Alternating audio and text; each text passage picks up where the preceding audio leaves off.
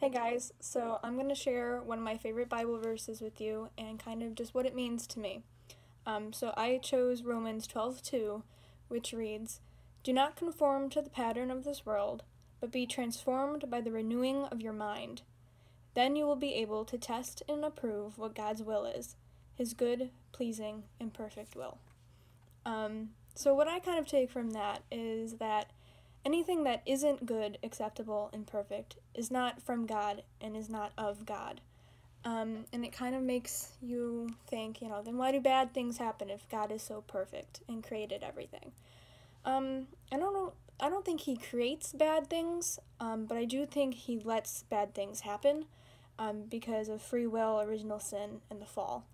But the thing about God and that he is so perfect and amazing is that he can turn those bad things for good if we go to him and we let him. I think the world tells us that bad things aren't good and we shouldn't suffer. Pleasure over pain.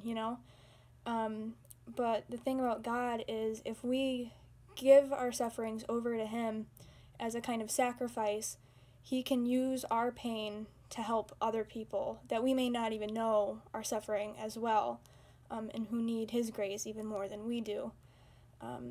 So I think we should just embrace this pain and suffering of life as just a part of life, and that if we go to God to help us through these things, then we're better off that way, and we can grow as Christians and in a relationship with him.